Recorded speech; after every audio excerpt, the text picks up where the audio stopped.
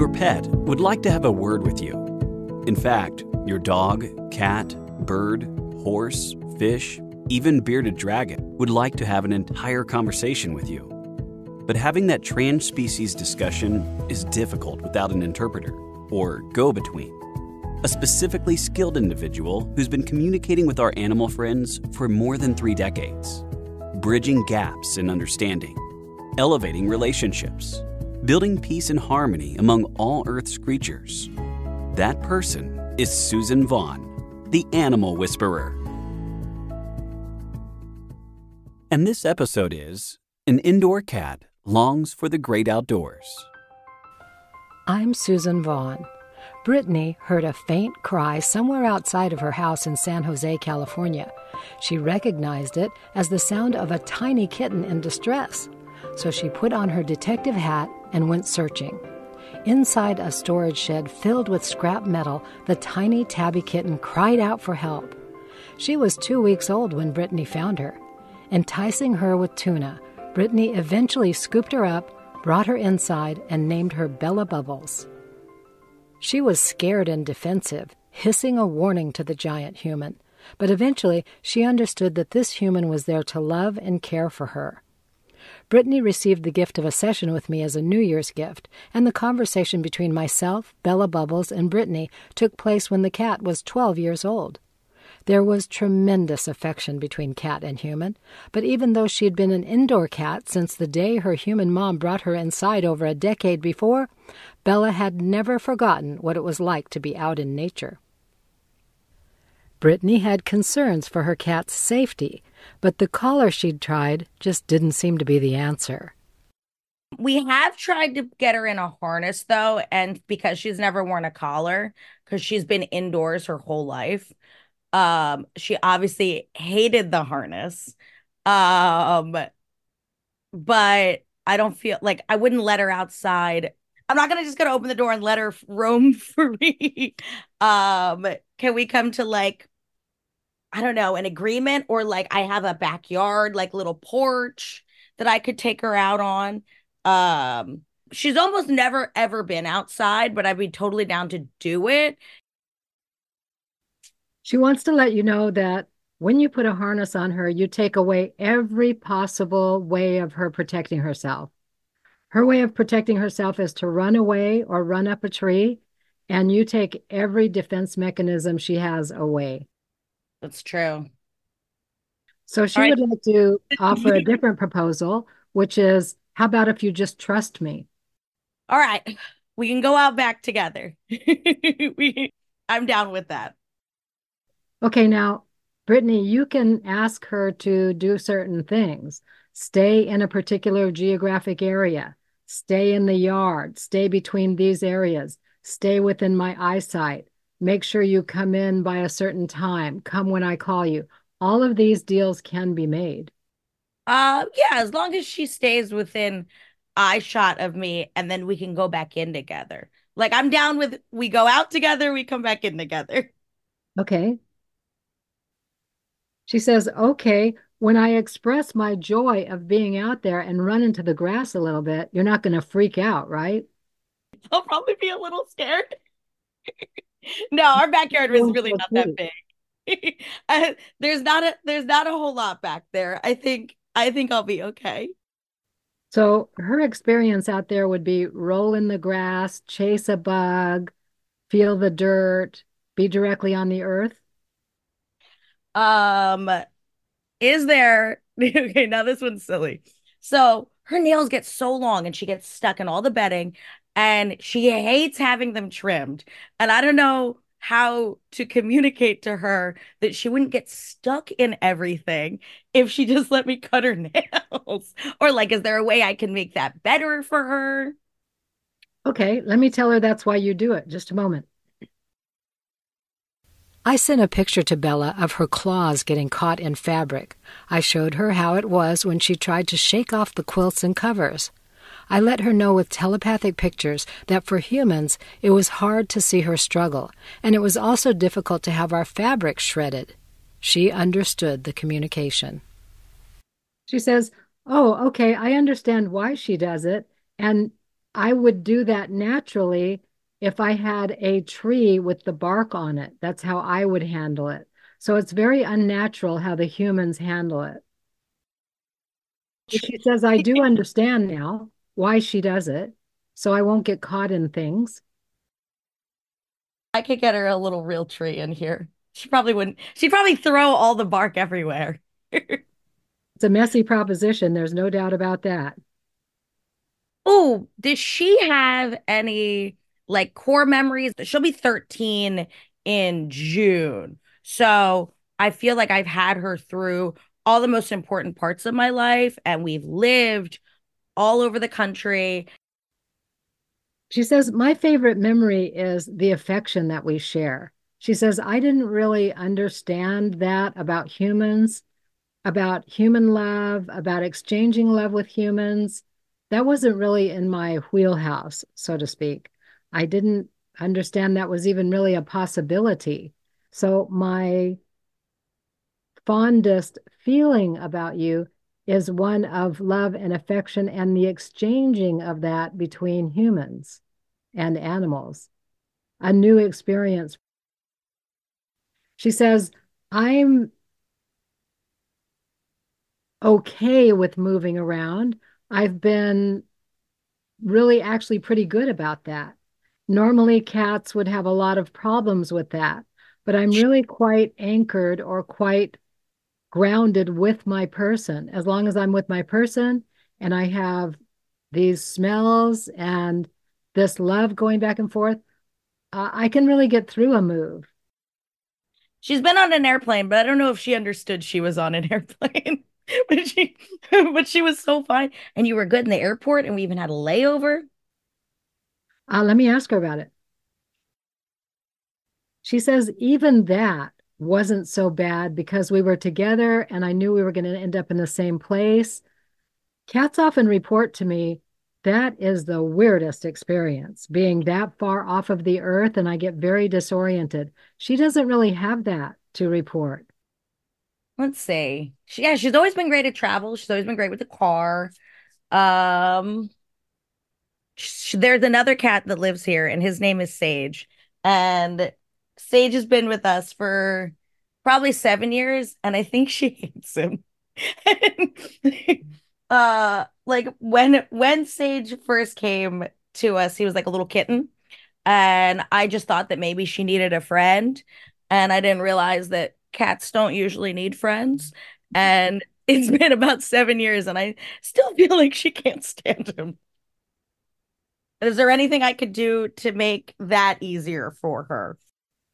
She says, I don't really dislike him, but I do like to mess with him. Yeah, she smacks him around when he's asleep. She says, the thing that would make that easier for me is spending time in nature, where I could be with my feet on the grass, I could climb a tree, I could stalk, pounce, hunt. That would dilute my attention on him and create a much more exciting life for me and more fulfilling. There was a mouse in here days ago, and she did nothing. She did nothing. Miss, I want to chase a bug, didn't want anything to do with the mouse. I picked the mouse up and took it outside. Okay. Wow. She says, I said, what is that about? You don't have any prey instinct? That's really different. She said, well, my mom is really about harmony in the household. She likes other creatures. And I felt that it would be disturbing to her if the mouse were hurt. And I was mostly just curious about it. Yeah, I don't have a big prey instinct, but I am stimulated by nature, stimulated by bugs and so forth. But I just mainly am a voyeuristic cat. I just like to watch them, watch the birds, watch the bugs. All right, I will hang back if you got to do what you have to do. And then it was just a little mouse sitting there looking at us. And I'm like, okay, if you're not going to kill it, I'm just going to pick him up and put him outside. And he was a very polite mouse. So I'm happy he got to live another day. So he allowed you to pick him up. Yeah, and pet his little head. Everybody was super friendly. Does she have any arthritis coming on? Does she have any like pains I don't know about? Um, I get her yearly blood work, and but some of the things that I will ask the vet, like the vet's like, I have no way of knowing. Like things like is are her joints getting old? Okay. She says, no, I'm very sound, but I could really get into some tuna, some salmon. I could really enjoy a little salmon oil. I need a little bit of oil, I feel like. She's always liked the water that came off of the can of tuna. This more than like, or like maybe a little bit of the shreds. Um, I tried, I tried giving her caviar over maybe like Christmas Eve. I'm like, oh, I have caviar. Do you want some? She did not want some. She did not care for the caviar. I was like, this is very expensive, but fine, turn your nose up at it. It's a little salty, she said, for her. I can get her salmon oil is a good idea. It's like the dry months over in Philadelphia. So I feel like all of us are getting a little dandruffy. She doesn't seem to play with toys very often. Um, is there anything, does she want more enrichment in some way in the home? Like when I go to work, does she want me to leave the TV on? Like I have like movies for cats where it's like HD video of like birds at a bird feeder. And Sage, who I call her brother that she hates, Sage loves it. He will watch it. She does not watch TV. She says she's sensitive to the electronic output of the TV, but she would love to have a real bird feeder or real nature outside of a window. And it would be even better if she could watch it from very high up. She loves being high up. So she says in her best life, there would be little shelves all around the house that would be very close to the ceiling that she could jump from thing to thing. And then if she could look out a window to see wildlife in action, those would be really the best life. The wildlife in the Center City, Philadelphia is limited, but we do have some squirrels, we do have some birds. Um, but yeah, she's always loved being high up. Why does she hate her flea drops? Is it because they smell bad? Yeah. She says because it fills her mouth with the taste of gasoline. It does smell like gasoline too. You're not wrong, Belle. Like, is there something that she wants to tell me that I haven't like thought about yet? Yes. She says, I want her to know I don't hate the other cat. I just don't have a lot of other focus, and so I like to mess with it. It's because I don't have a lot of other stimulation. I'm not much of a player, and I would love to play with more natural substances. For example, two feathers that are tied together at the middle with a rubber band, or a little branch with leaves on it, or a log. She also says, look at my mom is asking you to tell her like my best life, and I'm telling you that. But I want her to know that my life is good anyway. I've been thinking about getting the cat grass mats and growing it. Well, that would be great. She would love to roll around in that. My life is good. We have a great affection. We have good communication. We love each other. We live in a safe place. I can see nature. I would love to see more. Put out a bird feeder, a squirrel feeder, and I'm loving that. And bring some nature inside. But I want her to know life is really good. I'm glad. She says she's an emotional support cat. She is an emotional support cat. not not legally, but definitely in practice. She says she's been your longest relationship. Facts. Absolute genuine facts. She's seen so many of them too. Okay. Wait, okay. Does Bella have a name for me? Like, does you know what I mean? Like, I call her Bella, I call her Bella Bubbles, or like a million nicknames.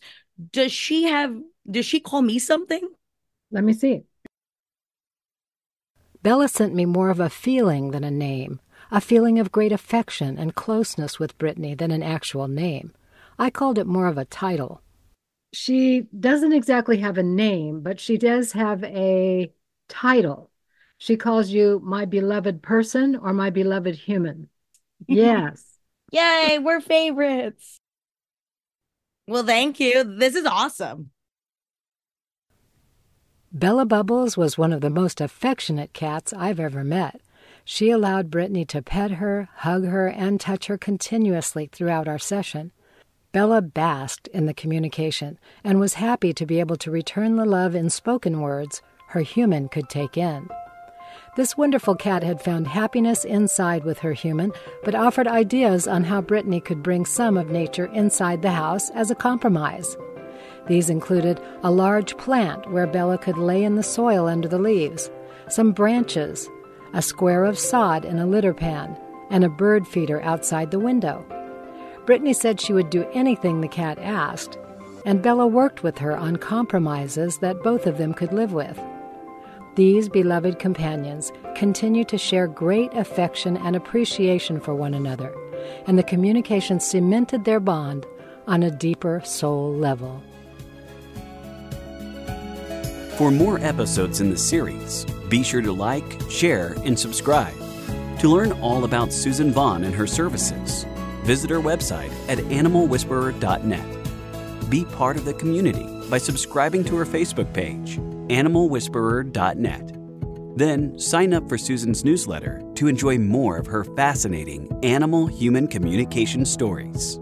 So, until next time, join Susan as she talks to the animals on The Animal Whisperer.